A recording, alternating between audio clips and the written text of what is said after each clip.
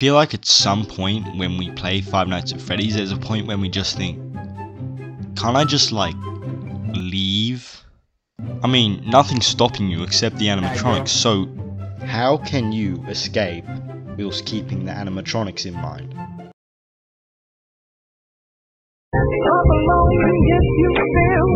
FNAF 1 is gonna be like really easy, no exaggeration. All you gotta do is run out the hall super fast, and then I'm pretty sure there's an entrance somewhere here. So yeah, you just run out there, break something if you want to. The only problem that would be possible are the animatronics, but they really aren't much of a threat since they're literally like huge hunks of metal, so all you have to do is just give them a little push and they fall over. The only other one I can think of that'd actually be threatening is Foxy, and I mean, you could just trip him or something. If he runs at you, you could just dodge, you know?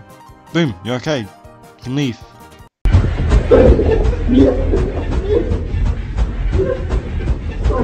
Pretty much the same story with FNAF 2, but just slightly harder and a few more steps.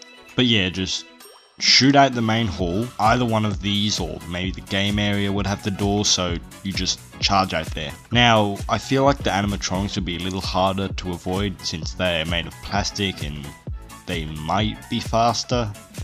But if you're able to cover more ground than, say, like a pig, then I think you'll be just like A-okay.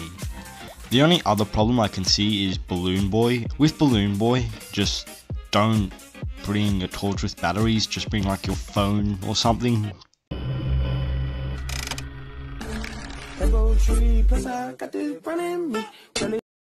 Five Nights at Freddy's 3 is when things would actually start to kind of be a challenge. The reason being is because Springtrap isn't a kid, he's a man. Like, he'll probably be a lot faster and stronger and stuff, so this is the time where you'll actually have to try. You'll probably be able to just like place an audio lure somewhere, just wait for him to go over to that spot and then just run for it. But if you do end up coming in contact with him, just bring like a crowbar or a knife and just beat the shit out of him. And then when that's dealt with, you can probably find the exit, or just break a window if you want.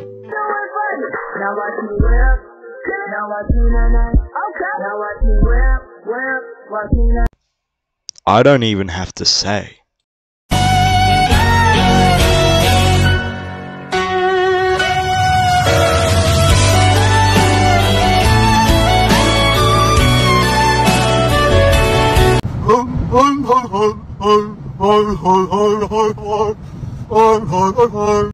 Sister location is where things start to get, I guess, probably the hardest in this list.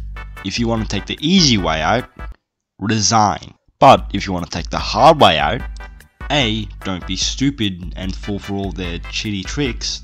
What kind of sick lunatic is going to listen to a robot that literally has her eyes gouged out? And B, bring a taser, because if just a slight bolt of lightning can literally disable them, then I'm pretty sure that if you just bought a taser, then literally all of the events in the game could pretty much just be avoided. So yeah, good for you, you win. Shut up. You shut up. That's why your shoes are raggedy. That's why Charlie's dead. Dead as hell. What shoes she got on? What shoes she got on in the puppet? FNAF 6 really actually got me thinking, because even if you just like placed a metal sheet over the tiny little vent doors, Scrap Baby still has that snippy thing, so you'd be likely fucked. But then it came to me, live bait.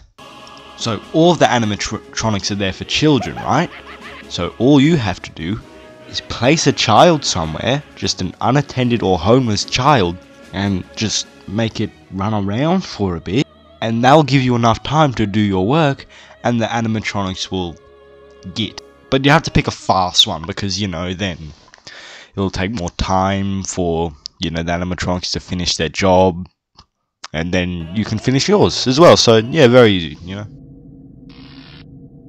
While we're at it, let's make sure there isn't anything else stuck inside. To access Freddy's chest cavity, Grab Freddy's boat.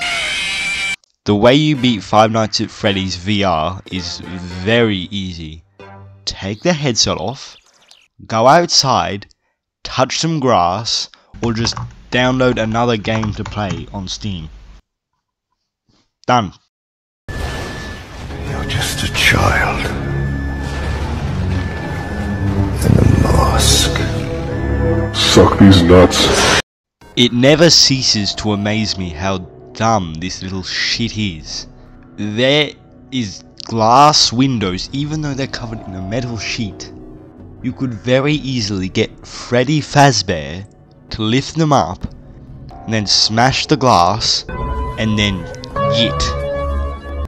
It is as simple as that. You don't need to go through this kerfuffle to get like 3 different dismembered body parts from animatronics, go through an entire affair with a robot when you could have been just breaking a door. That is all that is separating you. Anyways, thank you for watching. I'm hoping to do more of this, and goodbye.